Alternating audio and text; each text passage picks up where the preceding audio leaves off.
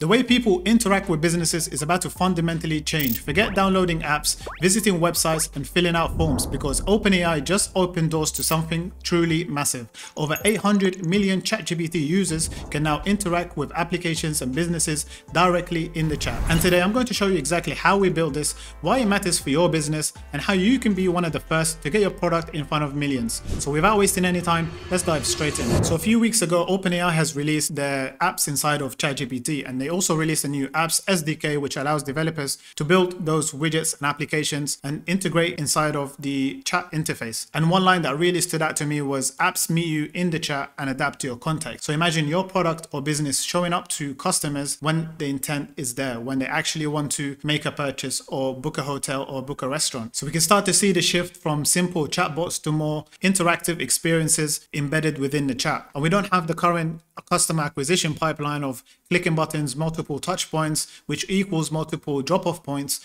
And we can go directly from intent to making a sale and purchase, which is something very unique. So this is why we started to build these kind of applications and integrate them directly within ChatGPT. There's been a few that already, been integrated and available today, like Booking.com, Canva, Coursera, Expedia, Figma, Spotify, and Zillow, which kind of gives you a brief flavor of what's actually possible. So let's dive in and look at the system infrastructure of how we build the application. Right, so here we've got this spaghetti mess, but I'm going to do my best to explain everything in simple terms. So we have few core components. We've got the MCP server, which is the brain, and this has connection to tools. So we've got the get hotel office tool that we initially call, and we also have the hotel booking confirmation that we also call. So two tools inside of the MCP server. We've got the React widget. So this is the interface, the UI, what we see inside of the application. Then we have the user interacting with ChatGPT. So the flow basically goes like this. So we want to message ChatGPT asking for hotels in Dubai. ChatGPT will then look at the available tools and it will call the tool inside of our MCP server that we configured. The tool would then return to the widget. So we have all of the data in a very structured way and a template. So we have a template for how to render the components in the widget depending on the information. So it's all dynamic. And then the widget will display the hotels to the user inside of ChatGPT's interface. Once the user goes and selects the room, the dates, and puts in this information, clicks confirm, that actually goes directly to the widget. So from the widget, we're able to call the tool to get the booking confirmation back to the server. So this is a very key point. We're not actually going through ChatGPT in this part, and we're just going directly to the MCP server. And this kind of could be a extra security layer if we're passing information that's a bit more sensitive. Once the confirmation happens, we actually return the results to the widget and display that back to the user. And then from the widget, we send a follow-up message back to the user telling him that the reservation has been confirmed. So this is kind of high-level overview of what's going on in the background. And I just want to quickly touch upon these few important notes here. So the widget initiated call tool doesn't actually go to the model. So it only goes directly to the MCP server. And also we send this follow-up message. And we need to be very clear when we send a follow-up message because it looks like it came from the user. So we need to basically tell ChatGPT to tell the user that the booking's confirmed and here's the reference at the end of the confirmation. But if we're a bit more ambiguous and say something like, please confirm a hotel, the ChatGPT agent might actually trigger unwanted tool calls. So we need to be very clear with the terminology that we use when we send in the follow-up message back to ChatGPT. So with that being said, let's go ahead and run the server and set this up. So for this, I've already set up the MCP server. So all we need to do is actually do npm start, and this will host our server. And it will be running on localhost 8787/MCP. And because this is running locally, we need to use ngrok to make it publicly available on the internet so that ChatGPT can talk with it. So for this, we're using ngrok and we're pointing it to the same port. So let's go ahead and do that. All right, so once that's running, we get this URL that we want to copy. And we want to go inside of ChatGPT and configure the settings for the connectors. So how we do this is if you just open up a new chat window inside of ChatGPT, right at the bottom, you go to settings, and under app and connectors, you want to basically scroll down. So here you have all of the apps that are already partnered and working inside of ChatGPT that you can access today. However, we want to create our own connector. So we want to go right to the bottom, go to the advanced settings and turn on developer mode. This basically then allows us to create an app. So what we want to do is create this new app. We have to give it a name. I'm going to give it Hotel Booking Wizard. We give it a description. So we want to take the ngrok URL that we copied here and paste it inside of this part. and then we want to do /MCP because this is the endpoint that we're using. For the sake of the demo, we're not using any authentication, so we can just say no auth, and we want to tick this box. And I just quickly added a logo, and then we can hit create. We'll give it a few seconds. So now we can see we have our bookings. So we can see we have two different actions, two different tools, the get hotel office tool, and also the hotel booking confirmed tool. And that's all we needed to do. So exit out of here. Now we're in developer mode. Everything is set up. We're ready to test out the application. So I'm just going to go ahead and tag our tool, Hotel Booking Wizard. Hi, I want you to go ahead and find me the best hotels in Dubai Marina from the 20th to the 24th December and give me the results.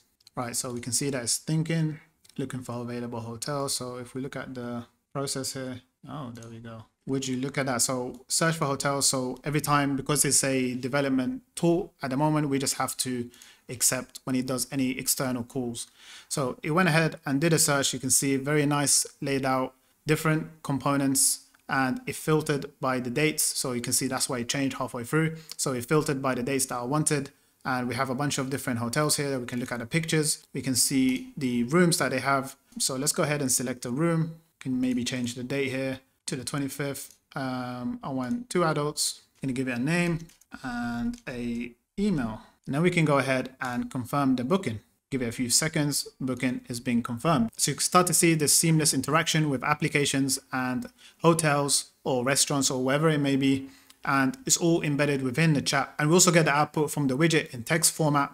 So you're able to go back and forth with ChatGPT, asking it to find the best pick and, you know, the best for value, which one has a gym or a pool inside of the hotel. And you can start to do some filtering and getting the ChatGPT agent to basically help you choose the best option. So for example, if I go ahead and ask it, what amenities does the Marina Grand have? And I really like to find a place that has a spa and a pool and a gym. So does this specific hotel have all of those? So we're going to go ahead and send this. You can start to see it actually does. Has a spa, gym, you know, bottom line, this is a perfect choice. So you can start to go back and forth. The ChatGPT agent has access to the returned responses, but it doesn't have access to the actual confirmation if there's any, you know, payment or sensitive information that needs to go back to our backend. We can go directly from the widget to the MCP server without going via the OpenAI agent. And you can also see all of the tool calls that happen in our backend in the logs here.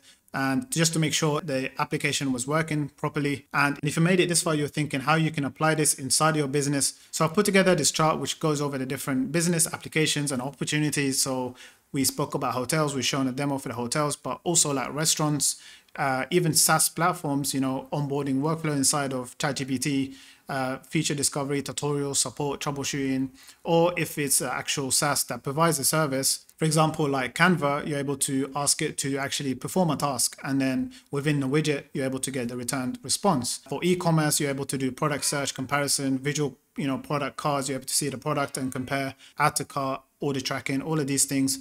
Real estate, we already have Zillow, but this can also apply to your very own real estate agency. And you also have healthcare, which is a very big one, you know, for appointment check-in, bookings, and appropriate escalations, prescription refills. These are all of the kind of opportunities that could be possible with the ChatGPT applications. I really am very bullish on this, and I believe it's going to be the future of interacting with businesses and applications. And the reality is that most businesses don't even know that this exists or this is even possible. So the first movers, the people that are going to position themselves and start building their applications to integrate with OpenAI, they're going to be in the best position for when the submissions are open to accept applications from OpenAI, which I believe is going to be in the next couple months. So while your competitors are still thinking about chatbots, you can go ahead and directly integrate with OpenAI, showing your product to millions of users. So if you're watching and you want this for your business, go ahead and click the first link in the description, and you can book a call no matter what kind of niche or application that you're working in. We will help you design, build, and integrate your very own application inside of ChatGPT before your competitors even know it's possible. And if you have any ideas or demos that you'd like to see us build, go ahead and drop them in the comments down below. And if this video helped you understand what's possible, smash that like button and subscribe for more AI builds. We've got some crazy stuff coming up. So with that being said, take care, and I'll see you in the next one.